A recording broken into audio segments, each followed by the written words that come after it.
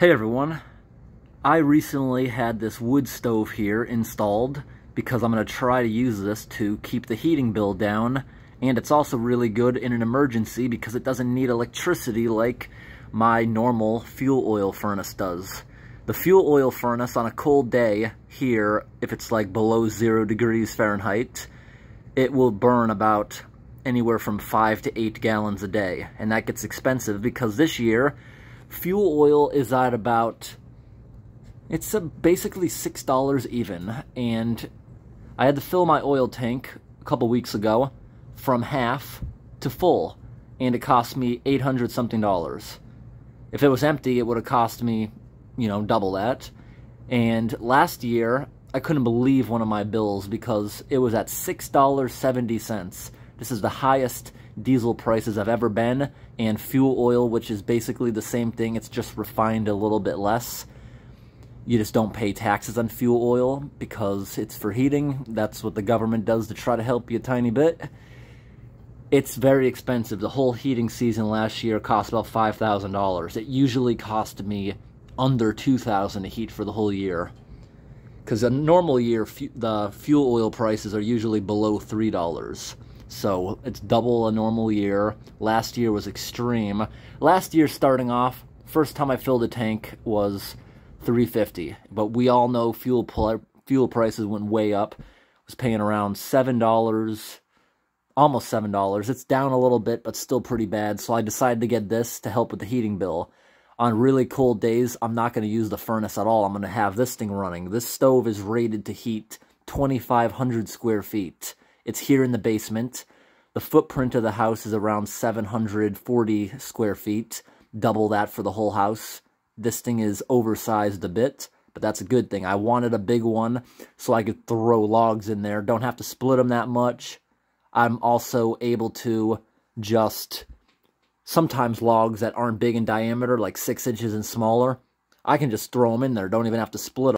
And I'm going to show you guys a clip afterwards of how I split my wood. I have a manual log splitter. That's all I could afford this year. But it works really good, and I guess it's a good workout. I have like 5 cords of firewood that's not split yet. I bought 1 cord just as a trial to see how it goes of, good wood that's pine. No, I mean, oak and maple. I have a bunch of pine wood. A lot of people believe that you can't burn pine wood in the house, but I was told by the stove company that's a giant myth. The only way you're going to have a hazardous problem like a fire hazard is if you're burning green pine with a lot of sap that builds up in the chimney. Also, it's a bigger fire hazard, and that's why people believe it, because it burns hotter, it burns faster, so you can easily overheat the stove, and that's why it has a gauge here and a gauge up top. And those gauges will ensure the right running temperature. You see right here? It should be in here. If it's burning too cold, that's when a bunch of char can build up inside here, and that's when it's a fire hazard. You want it in here, in that temperature. You don't want it overheating, which it would be down over here. And this gauge right here, you see, best operation, too hot. That's so the pipe doesn't get too hot and cause a chimney fire.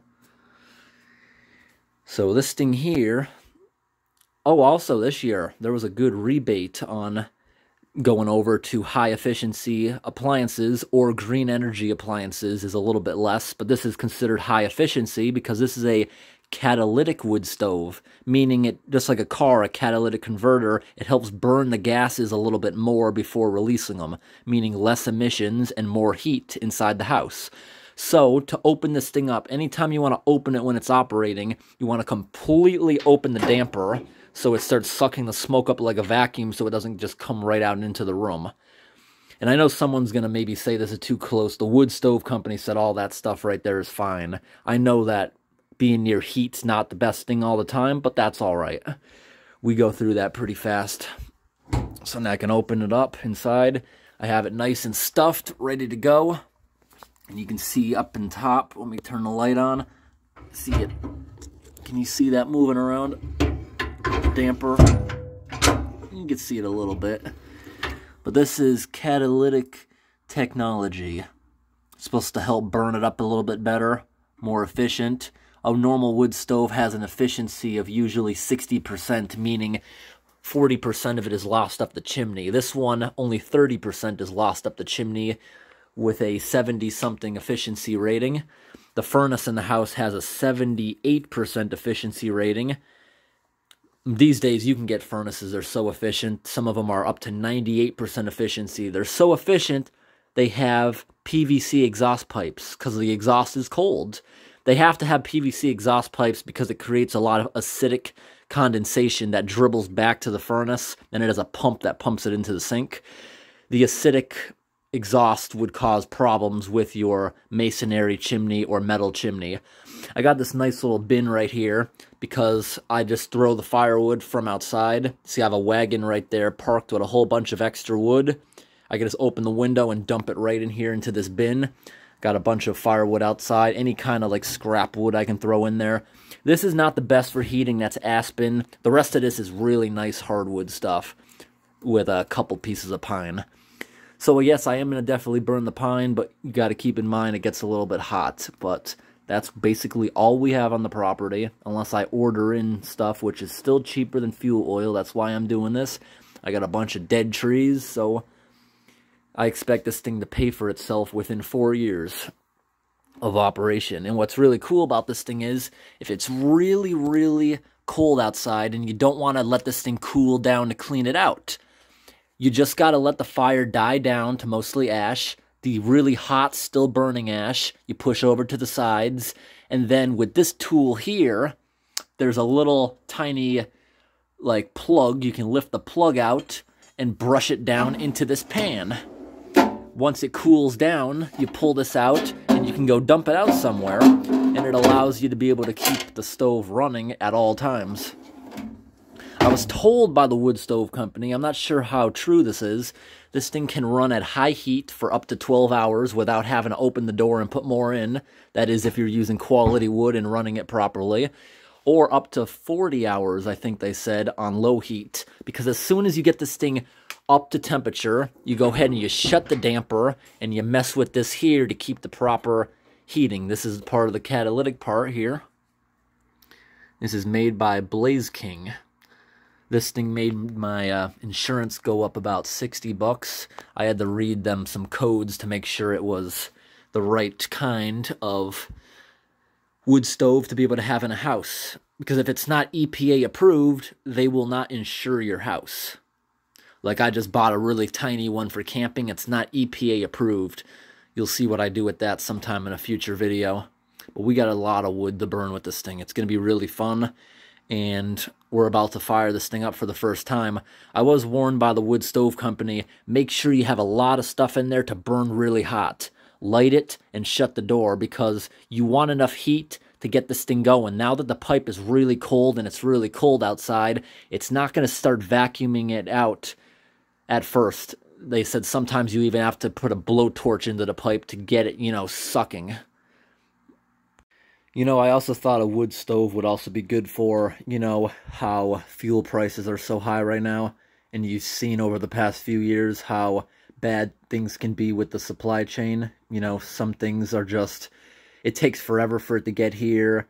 Quality control's way down because they're mass producing stuff. And you see how things, the price can skyrocket. The supply chain can easily get crippled. And for whatever reason, if heating oil can't get delivered, this thing here, in an emergency, you can throw all kinds of wood in there, all kinds of kindling from around the yard.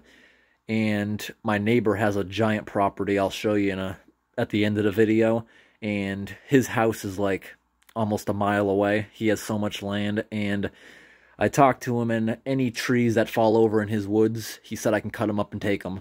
Just don't be cutting the trees down unless they already fell over. And I identified a bunch of maple trees that are falling over not too far away in the woods. And I'm going to go ahead and cut those things up. But in a real emergency, I would break furniture, throw anything in this thing. That's why I wanted a wood stove, and I thought a pellet stove was kind of a bad idea, since you can't throw bulk fuel in there. And as soon as we get this thing going and it starts getting pretty hot, here's my idea of how to get it out of this basement room and into the actual house. I'm going to cut a hole in the ceiling here. I'm going to put a walkable vent it can be shut if you want it to be. But upstairs, for the time being, I'm going to lay a box fan flat on the floor to suck it up. It'll come down the staircase back into the basement and make a loop heating the house. Eventually, I want to hardwire a fan in the ceiling with a switch. You just flip a switch over by the door and it starts sucking it upstairs. But temporarily, I'd rather not do the electrical work right now. I'd rather just see how this thing goes first. The life expectancy of this stove, they told me, should be around 15 years if it is the primary heat source. So I'm hoping to have this thing for a while. Everything on it, except for the casting, is replaceable. If I was to break the glass, break the door, any of the handles, parts of the catalytic part of it, they can all be replaced. I've never used a catalytic stove before. I'm going to have to learn how to get good with this, how to regulate it really good. But it's supposed to be very efficient, and if I don't like it, once this thing eventually breaks, I'll just get a normal one. And yes, this bin was here when the wood stove company came, and this right here, they said, is just fine. They said maybe I want to move it over a little more, just see how hot it gets during the first run. But they measured around, and this is all the distance you need by code. You need 18 inches before any combustible materials or combustible walls or ceiling. This was not needed since around the pipe they packed it with rock wool insulation, which isn't burning or isn't flammable at all. This spray foam is also, it has fire retardant properties in it. It would not catch on fire, but you know, it's foam. I don't like even seeing it. Eventually, I want to put this metal over the entire room, and the pipe's already there, so it would be very hard, so I had them drill right through it. I had the stuff up ahead of time. Anyways, I got interrupted, and I was talking about these things have a rebate. 2022 is just about over, and the rebate on this thing was 26%. You get that back on your taxes. They gave me the certificate for the rebate on the entire thing. That is not even the stove. That most of that price is the piping, because outside the wall going up all the way to the top of the house is double wall stainless steel pipe, and that was $100 a foot. And it has a lifetime warranty if it ever breaks or starts corroding or anything like that, falling apart. Next year, the rebate is 30%, but it maxes out at $2,000. So this was the year to do bigger projects since it's an unlimited rebate. Next year is better for smaller projects since there's not an unlimited rebate. A lot of people were telling me I should have got a outdoor wood-burning stove and it pipes it in the house, you know, to heat your hot water and stuff. I didn't want that because it doesn't work in a power outage. I wanted something that could work anytime, no matter what happens in the world. This thing will always be able to run. And now that the piping's in place, it's very easy to replace this thing. This thing could be replaced easily. Also, this thing here, this would not fit through the door. The stove company had to take this whole window out of here and bring it in through the window. They built like a little ramp in here with timbers, rolled it down inside here, put the legs on it. Yep, would not fit through the door right here. Nope. So right here, if you look inside the wood stove, before we turn it on, you see this thing here? You remove this, which is the flame shield, out of the stove. And we don't have to do it often, but once a year it's recommended. This right here, going into the catalytic part of the stove, this can get clogged with ash and cause it to not work very well. So, you're going to have to go in here with a vacuum cleaner brush and just scrape it off once a year or so, because that'll make it not work very properly. And that grate just should get back in pretty easily. There we go. It's back in.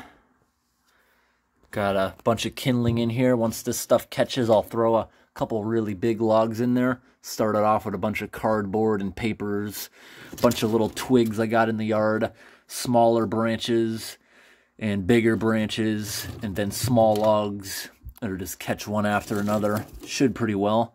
And inside of here, all these bricks are replaceable. Blaze King sells replacement kits. Just use the model number of the stove. And all this stuff in here can be replaced. In the bottom can be replaced. where that plug is I showed you, or told you about, didn't show you.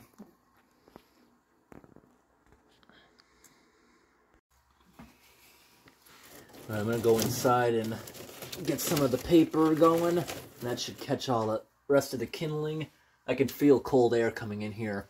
That's what I was talking about. It may take a while for the heat to be able to push its way up through the pipe. But the damper is completely open until it reaches its operating temps.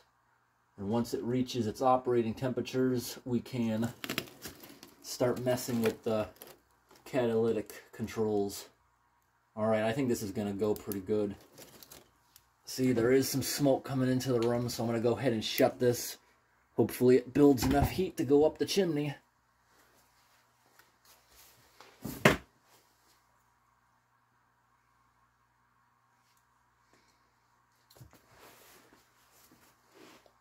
See condensation in there. Doesn't look like it's hopefully that heat's enough to get it going. It looks like it's kind of snuffing itself out.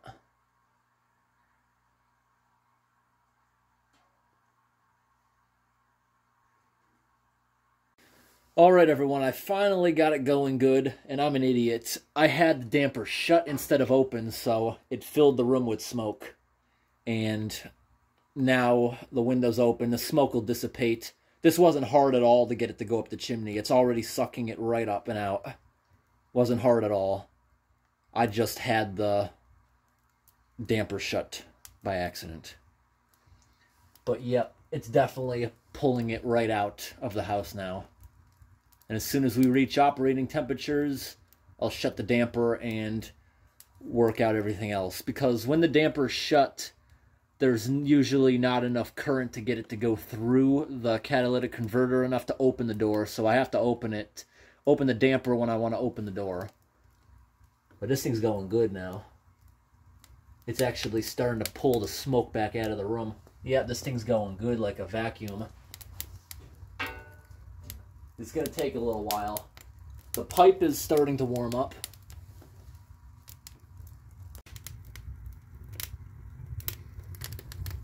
Yep, it's going right up.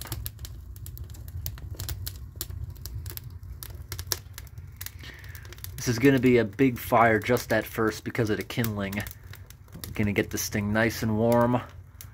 Then we'll throw some more stuff in there. I like how none of the smoke is coming into the room now. Can actually run it with this thing open a bit. Yep, right now you can see all that smoke billowing, but it's all getting sucked up the chimney. Let's go outside and look at the chimney.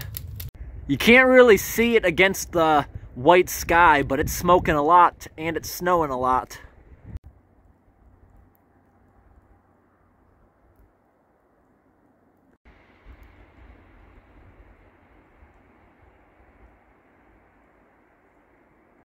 Alright, this thing is starting to burn better. The smoke is starting to go away. It's actually starting to produce a little bit of heat. This gauge right here has not moved yet. This is still pretty cold to the touch the stove itself. But this pipe is almost into best operation. If it's running too cold, it's going to make the creosote. That's the word I was thinking of earlier. Alright, check this out. To make it burn even better, I just read online that I can leave it cracked. Watch what happens when I crack it. It got huge in there, the fire, letting that extra air in. And no smoke is getting out through the little crack. There is a lot of smoke coming out of here though, and I was told by the stove company that's normal during first use. If I go ahead and smell it, that's paint and the oil seasoning burning off for the first time. This thing's going pretty good now, look in there. Very hot fire going now in the stove. Look at this, active. We're almost into full heat, and that's when we're going to be able to shut the damper off and start messing around with the catalytic control. Alright everyone, the room is still very smoky as that seasoning starts to burn off. Now that the stove is finally up to temp, I've loaded a bunch more wood into there. Now look up at the top. You see where the catalyst is in there? Watch, I'm going to go and close the damper now that we're up to temp. Watch what happens. Instantly, the catalyst starts glowing bright red, just like a catalytic converter. It glowing bright red, as the smoke goes through it, helps burn it further. So it won't be smoking as much outside, less emissions, and it's creating more heat. And if I go ahead and open it back up, within 10 seconds that thing will be dark again as it loses its heat. But as soon as I did this, it started burning really well, very hot. I had to shut the light off in here because there's so much glare in that window. So if you look right here, you see we're in where we're supposed to be. It's still gaining heat. The top of this, whoa. It's still not as hot as it's gonna get. Now the gauge up here actually maxed out at 400. It's actually starting to drop now because initially it was really hot because of all the kindling in there. Alright everyone, as the wood stove company told me, it has finally stopped smoking around the pipe after it burned off whatever seasoning. I don't know, as the body continues to get hotter because it's not fully heated, the body. The gauges are just about maxed out, but this is still conducting heat around itself. Like, I can burn my hand very easily here now, but if I go here, that's still cold. But it's still eventually going to heat up. This thing, while I first, messed up, got a lot of smoke, but this here smoked for over a half an hour consistently. It's a little bit now, but almost completely gone. I had to crack all the windows in the house. It filled every single room. I don't know how it got into certain rooms, but it found its way around the entire building. So that means I'm going to have to do a lot of laundry, cleaning, everything. Everything's going to smell like smoke now. But now it looks pretty good. Nothing's smoking at the moment. Fire's burning really good with the door cracked. I don't have the catalyst running at the moment. I'm just using it as a normal stove at the moment. But I can see how that would work really good. I'm just trying to make a lot of heat, to get rid of that. I wanted it to burn as fast as possible and stop smoking, which it did. This right here is still climbing. This one, like I said, has stopped. If anything, it has actually gone down. Alright, I just threw a huge log in there. Now it's time to button this thing up, shut the damper, go over here, and now that it's fully heated, you see how it's skating over here? I'm going to give it like 10 minutes. If it keeps continuing up, I can go ahead and turn this thing down. Like I said earlier, I was told by the stove company, if this is all the way on low, it can go for like 40 hours potentially, depending on what fuel is in it. On high, it can potentially stay hot for 12 hours. That looks really cool. This looks so cool. Alright, it looks like most of it just got snuffed out. So now it's just gonna burn really slowly. I have the setting on high at the moment. So that means it should go about 12 hours if it's properly loaded. Alright everyone, this thing's been burning a couple hours and it completely stopped smoking. The house is starting to clear up, the smoke is going away. I think this is going to work out nicely. Just had to learn how to use it a little better. Right now, the damper is completely shut and I have the catalyst control on high right now. Eventually I'll mess around with getting it over to the low side. Just got to find the perfect point. Over on low, reduces the air so it burns a little slower. But I want it to burn pretty fast right now because I'm making sure the thing is broken in properly. Hear that cool knocking noise? I just turned down the catalyst control a bit since we're a little bit too hot. So I turned this thing down and you can hear it rapidly cooling down.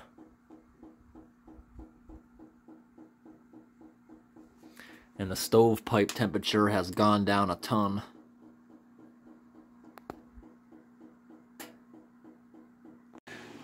Alright, I will make an update sometime in the future with this thing, but been running now 10 hours. Look at this. Cold to the touch. Can't believe it didn't radiate off of this thing at all. Cold to the touch. This right here is warm, but not too hot to touch. Over here, absolutely nothing is warm. Concrete wall is a little bit warm for some reason, even though that's further away than that. Maybe because it can't get rid of the heat like that thing has air on the other side.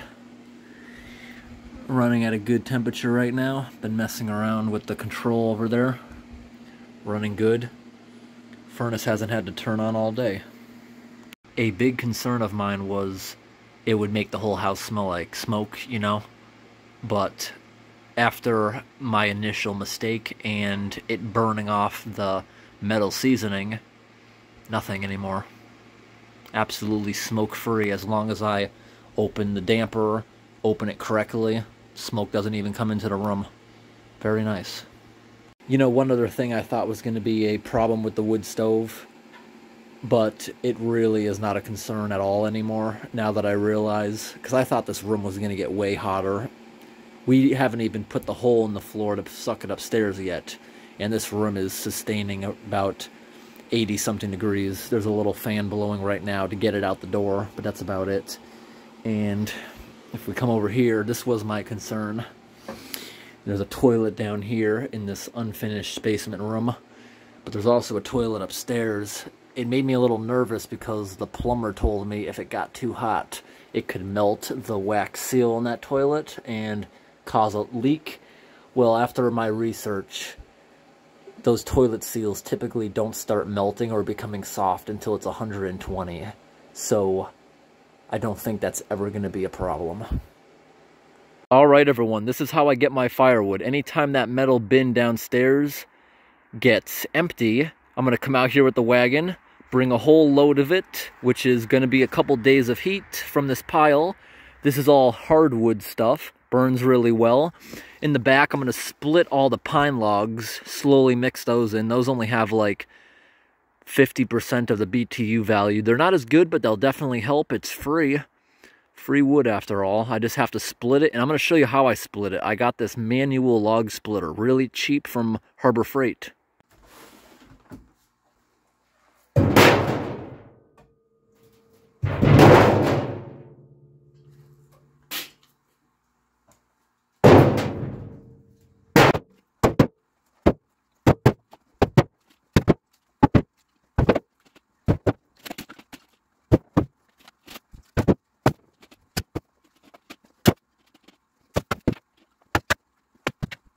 Alright everyone, so this year heating oil is just so expensive I decided to put the wood stove in, and I believe it'll pay for itself in savings within maybe 4 or 5 years, because a quart of firewood is a lot less than heating oil if you convert all the BTU value and all that. You see, I got a heating oil tank right back there. It's outside in this little, it's not even a garage, it's like a shed attached to the back of the house. And the heating oil, I just had that filled not too long ago, and I brought it from half a tank all the way to full. Cost $800. I can't believe it. Diesel is at $6 now, and diesel was $3.50 at the beginning of last year. By the end of last year, it was like $6.70. It's gone down a little bit, but it's still scary because diesel's like uncertain. I've never seen diesel and gasoline prices so different, vastly apart. Diesel's always a little bit more, but now it's like double. So I bought this thing here from Harbor Freight. I don't remember how much it was. It was far cheaper than buying a gasoline one. I do want to get one someday, but I couldn't afford it this year. So this is a manual log splitter. It's actually pretty cool. It's not hard at all. It's just a little time consuming. I'm going to show you how I use this thing. Alright everyone, here is a piece of pine that I just pulled off my pile. You can see it's already naturally cracking because it's dried out. This tree I cut down in the spring, but it was already dead. So this is very dry and it'll burn really fast. But you put this thing in here and this is going to be fine. But if you have a really short log, I have a bunch of metal spacers. Let me show you. I'm going to grab it from over here. I have a whole bunch of these metal blocks. You see, you can fit it in there. Not this time because the log is big enough, but you get what I mean. You have this little knob here. You have to turn that, and then, like this, it's a really good workout. See how slow it moves? But it's got tons of pressure. It can go through all kinds of logs.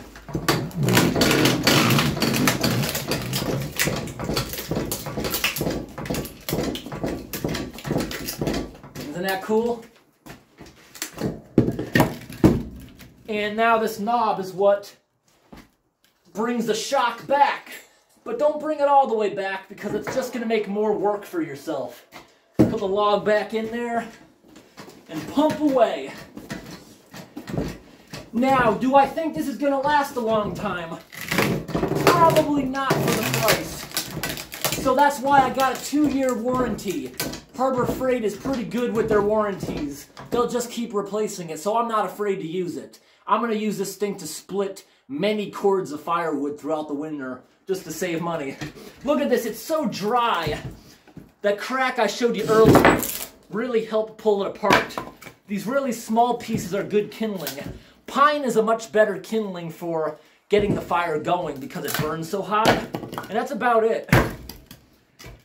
I purposely got a big wood stove, so really small logs, I don't even have to split them. I can just throw them right in. Like, my house is only 740 square feet, but the stove I bought is capable of 2,500. I purposely oversized it so you can throw bigger things in there. You know, it'll smolder all night. It's really good.